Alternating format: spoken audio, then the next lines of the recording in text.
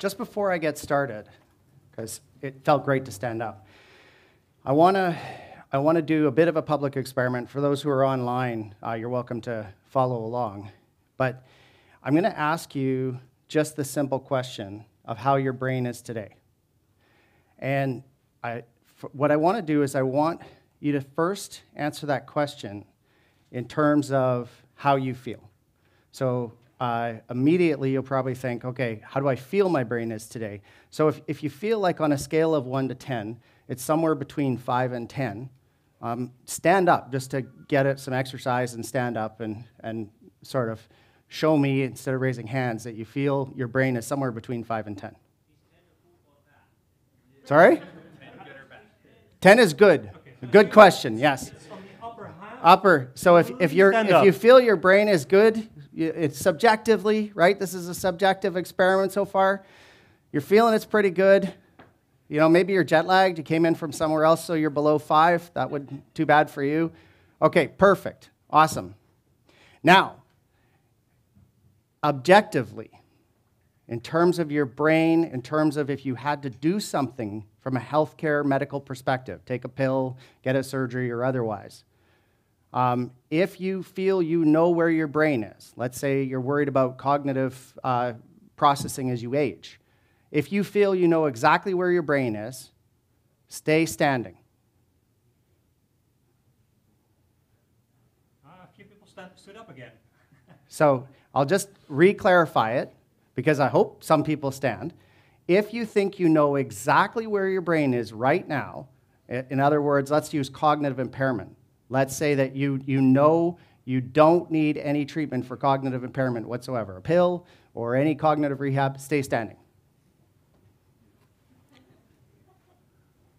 Okay. How do you know that? That's my question. Do you have an objective measure that tells you exactly where your brain function is today? For those who have an objective measure, they're routinely monitoring at home with a sensor, and they know exactly how their cognitive function is today, stay standing.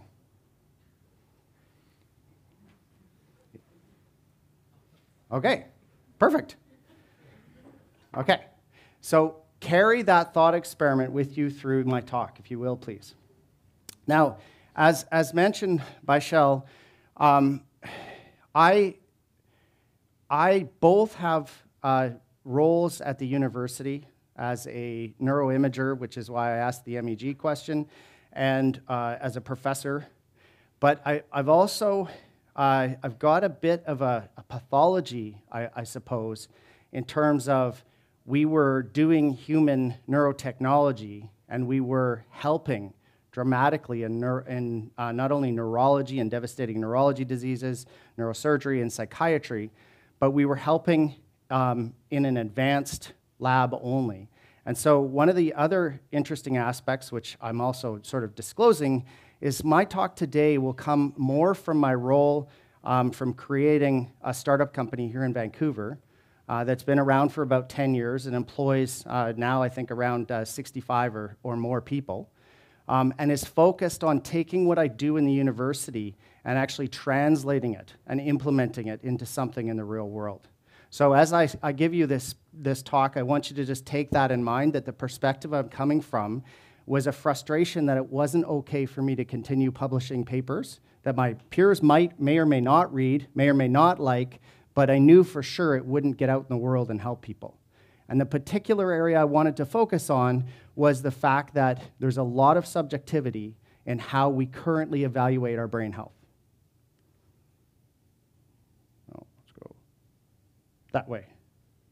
So, I'm from Vancouver. This is just a quick slide to give you an image of where we're from. In Vancouver, Metro Vancouver, there's an area called Surrey, and as part of my role, actually, I've built large health technology clusters. This is the Health and Technology District. It's a $1 billion cluster. It's coming up on about 10 years. Both UBC, SFU, and other universities are there, and it's beside the main busiest hospital in our region, and in fact, holds records in North America for most emergency visits in a year. So this area right here focuses on an overarching hypothesis, which is very germane to this conference, which is our healthcare problems can be rapidly and quickly impacted by technology innovation first and foremost.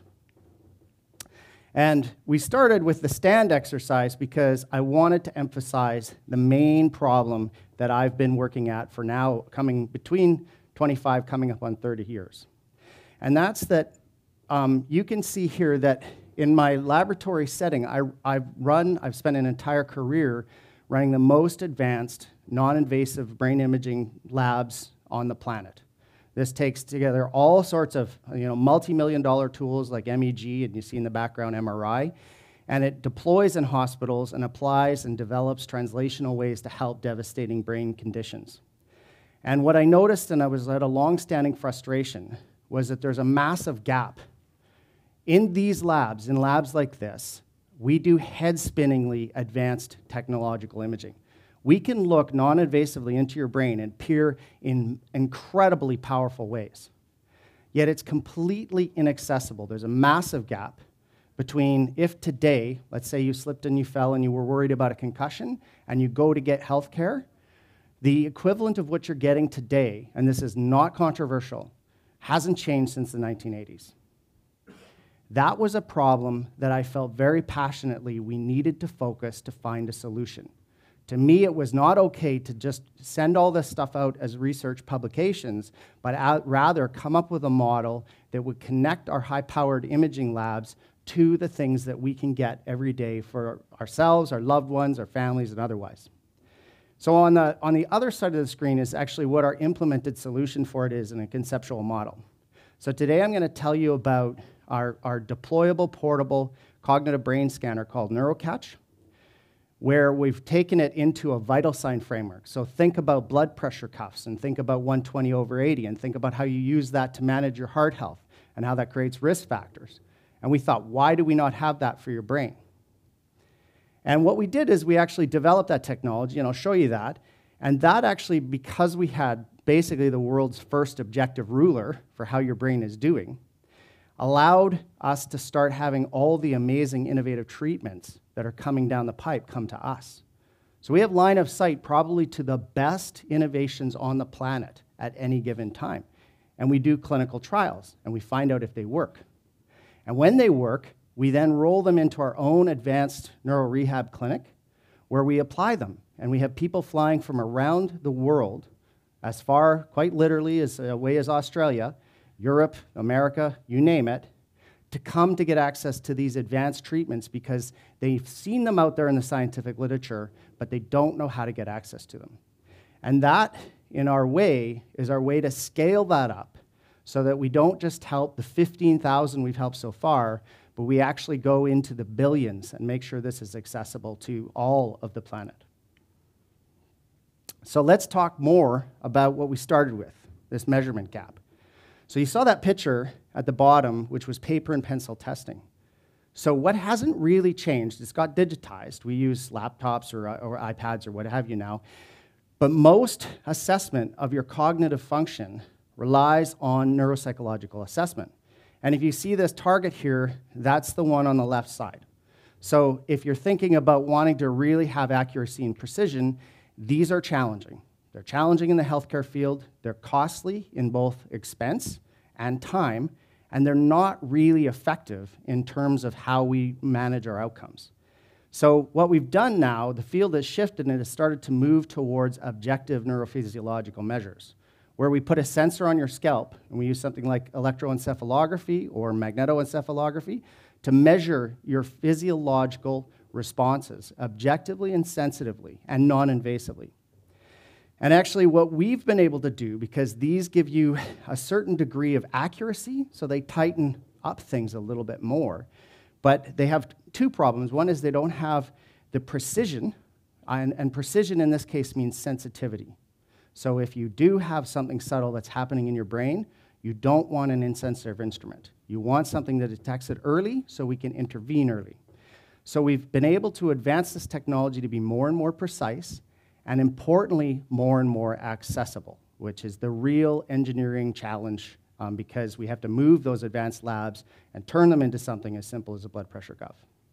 Does that all make sense so far? All right.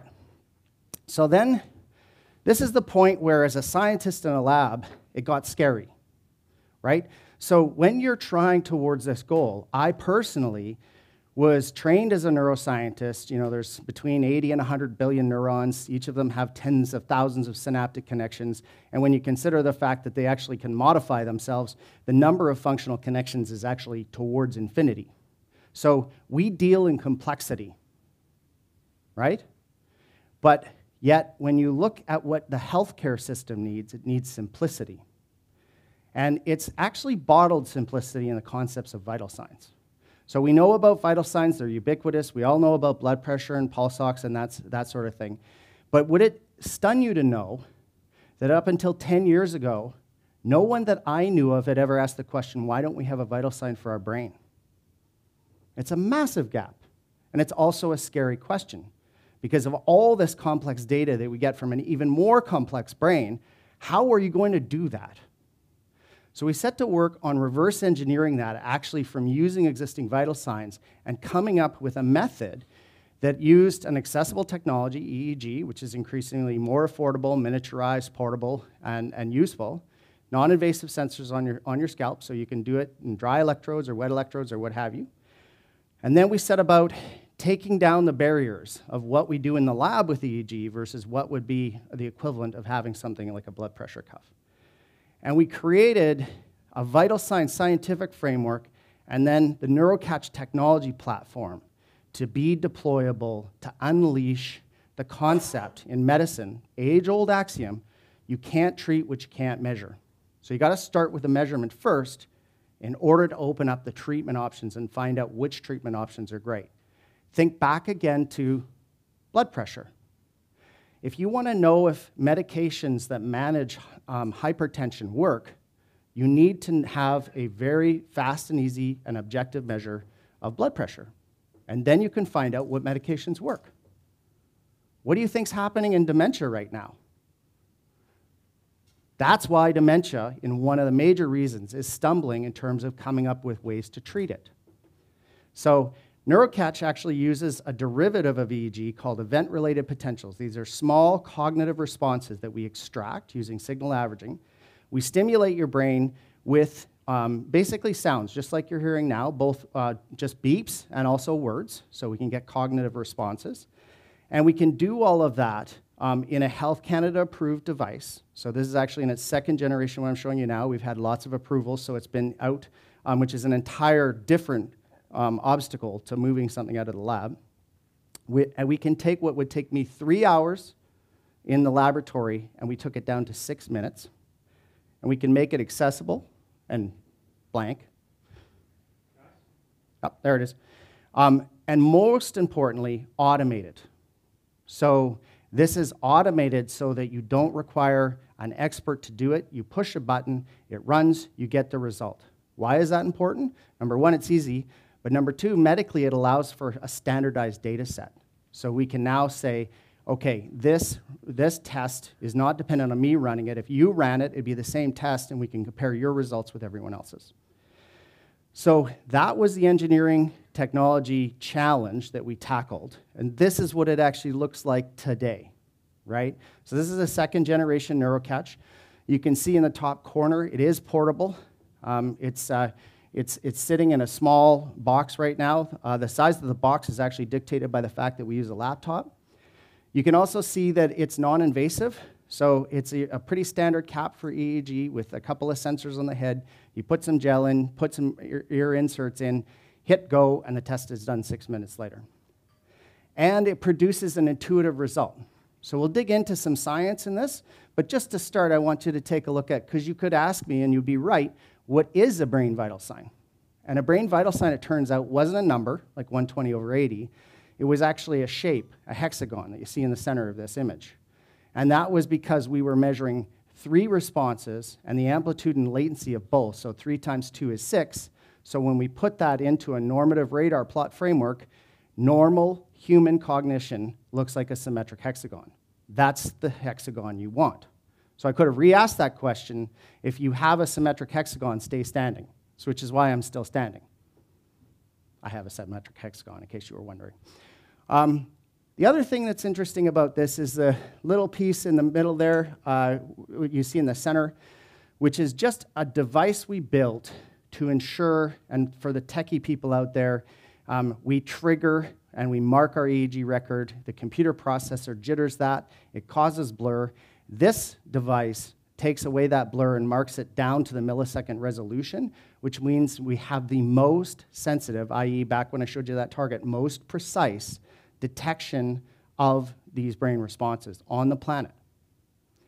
That's going to be important in a minute. You might say, okay, that's your university professor hat telling you, wow, we did something cool techie, but that's actually going to translate into what's important in a minute. So let me give you an example of what this is. This is work we've done. We've been working with the Mayo to advance concussion care for over a decade now with early surrogates of this. And what you're seeing here is a study with junior A hockey that we published in Brain in 2019. It was one of the sort of landmark studies where, for the first time in what we know of the history, somebody had objectively measured immediately after concussion in the dressing room to find out what was going on with neurophysiological responses. And when we map these into this hexagon framework, you can see that baseline is a hexagon. When we get them in acute concussion, the shape changed dramatically, because these responses, basically every single one of these responses required more cortex to fire in the acute condition, and it took longer. And so it systematically shifted this standardized shape into a triangular pattern. And then when we go to return to play, you can see that that profile actually looks like it did at the baseline point. Now let's dig deeper into this, because it gets pretty cool. So the reality is this is actually the figures taken from the paper rather than the fancy animation. And here you can see that in the triangular, all those asterisks are statistically very significant or significant differences. So those shifts were real. When you see at the right, you see more symbols. The crosses mean it shifted significantly back, so crosses are good. However, with this response called a P300 response, which is basic attention, and the amplitude of that response, it had not returned back.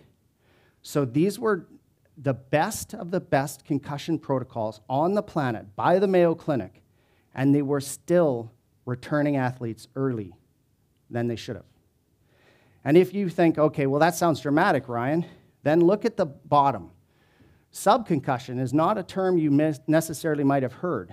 Subconcussion is all the players that did not get a diagnosed concussion in the season. So when we look at their differences before the season and after the season, we saw a significant impact-related differences, exposures to impact. We now know in the world this is very serious because of things like CTE, chronic traumatic encephalopathy, which is what you hear in the news all the time in terms of dementias and suicides and mental health. And we know that this is actually more scary because there's no diagnosis, there's no detection, which means there's no treatment, which means it accumulates over time and your brain accelerates into a bad state. We now have the sensitivity to detect this in an objective measure. And not only do we have the sensitivity, but we can actually predict your exposure to impact. So when we have data of sensors on your helmet, and we know how much you've actually been impacted, we can measure this difference and tell. And just so it drives the point home, in 17 to 21-year-olds, that's this sample, that difference is roughly a 200 millisecond delay in your cognitive processing, which is a very big delay because your cognitive processing of the words I'm saying starts around 200 milliseconds after you hear them. So, how about some more applications that demonstrate the need to have an objective vital sign measure? This is a soldier that I've been working with, Captain Trevor Green, who was in Afghanistan in 2006, so that's 16 years ago, was responsible for leading conversations with the village where they would sit down, take their helmets off, lay their firearms down, and say, "We're Canada, how can we help?" A young 16-year-old, under the sway of the Taliban, came up, drove an axe into the top of Trevor's head, created one of the largest brain injuries on the planet. Trevor survived, Trevor's pushed back, and Trevor has focused on rehabilitating his physical, his movement capabilities, but he also has cognitive and PTSD-related, understandably, impairments. What you're looking at here is when we found one of the most advanced technologies on the planet before anyone had access. We applied it to Trevor, and we could show systematically that we could recover him back to a healthy hexagon shape, healthy cognitive function. And what was really heartwarming about this is concurrently, he and his wife noted some highly significant drops in his PTSD. His night terrors went away. So how about you? How about healthy aging? Well, this is the hexagon on the top right hand. You can see right away that when we compare adults that are in their earlier years versus adults that are in their later years, we know already this confirms that our cognitive health changes as we age and not for the good necessarily. So what's interesting with this is you get to actually see the underlying data that forms these hexagons. I'll orient you. These are your cognitive evoked potentials. The horizontal axis is time in 1 millisecond, or sorry, in 1 second. And the vertical axis is the size of your response. Negative, in this case, a negative peak is up. And so your response to a sound is about 100 milliseconds negative. Your response to a sort of unexpected sound is about 300 milliseconds after you hear it, going positive. And your response to the words I'm saying are about 400 milliseconds after you hear it. And what we can detect here is that the current tests your physician or clinical health provider give you in the lower corner there would detect that there's nothing wrong with you. There's no difference between you and somebody who is younger than you. And this test is sensitive enough to show you otherwise. And then my final example, because I always like to leave things on positive notes, because you might say, oh, well, that's scary. There's subconcussion, and that's scary. You know, things are going a lot worse in my brain if I actually measured it, if I knew. It's not so scary. This is us enhancing your cognition through neuromodulation technology. So this is us basically taking somebody and using neuromodulation to rewire your brain and accelerate and improve your attention and your vigilance. So if I bored you today, you can use this technology, and next time you'll pay more attention. So where are we going? Well, we're 2022 now, so this is launched. Next, we're going to improve the form factor, so you'll see it in more and more cool-looking devices, and then it'll get integrated. And all of this is going to access the critical thing. Back to your brain is not static. Our treatments assume static. We give you medications, we do surgery. We now know that your brain has this inherent concept that we can unleash called neuroplasticity, which is your ability to rewire new circuits. So in terms of the future of technologies, by being able to measure it objectively, we're opening up all sorts of avenues, not only to repair your brain in disease or injury, but also to improve it and augment it over time. And that's it. Ryan Darcy.